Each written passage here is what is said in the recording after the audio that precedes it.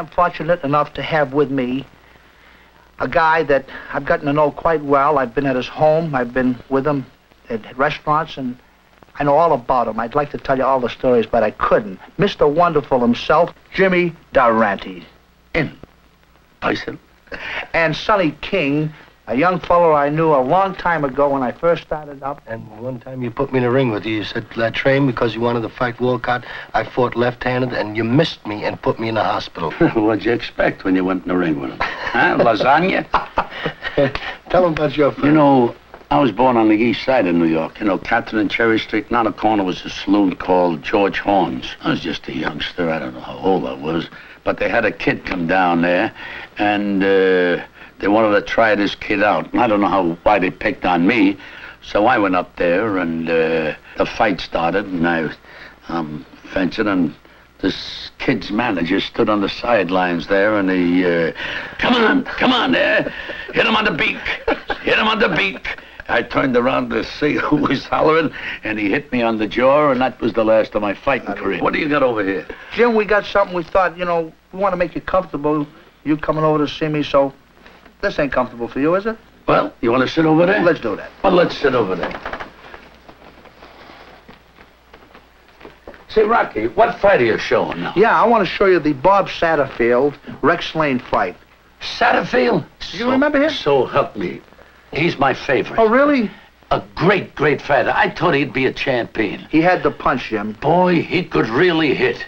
Consider and you know, I knew him well. Oh, really? Yeah, you know his favorite number? His favorite song was a song I wrote, and it's published by my own firm, and it went like this. I never forget it. Every time before a fight, I'd see him, and I'd have to play this number for him. Chitty-bit, chitty-bit, chitty-bitty, bitty, bitty, bitty, bitty. Yah, yah, yah, yah. And he used to love this number. And every time I used to play this number before a fight, he'd win. No. Is this the Rex Lane fight? This is the Rex Lane fight. That's the fight I didn't play for him, and he got knocked out. He got knocked out. This is right. Huh? Right, Jim. Didn't want to send the plane fare. No. If you ever fight again, I'll guarantee you're going to win if you learn this. Chitty-bit, chitty-bit, bitty, bitty, bitty, bitty, bitty, yeah. Boy, tell me. I like it already. How you missed the spaghetti, huh? Say, tell me something. This fight here, you fought Rex later, didn't you? On account of that fight, he got a fight with you. He looked so good in this fight, Jim, that he was the #1 contender, see? And they said, Marciano has to get by this man, or they figured the winner of the Rex Lane-Marciano fight would get a chance at the championship fight. So we were scheduled to fight, and we did fight. He was a rough customer. He was rough. The way I heard it later from one of his, I think it was his manager or somebody, he said he feinted with his right, he feints with his left, he saw an opening, and he was flat on his back. Huh? I like the one Jimmy says, I put his chips on my shoulder, and I told him to knock it off. The chip was still there, but the whole shoulder was gone. I like that one very much. There's the bell for the main event. Rex Lane versus Bob Satterfield. Jim, in my profession, this is what they call a war. What do you think of it so far? Well, I'm not fond of blood. Are you sure these two guys ain't mad at each other? They sure are, Sonny. They want to win.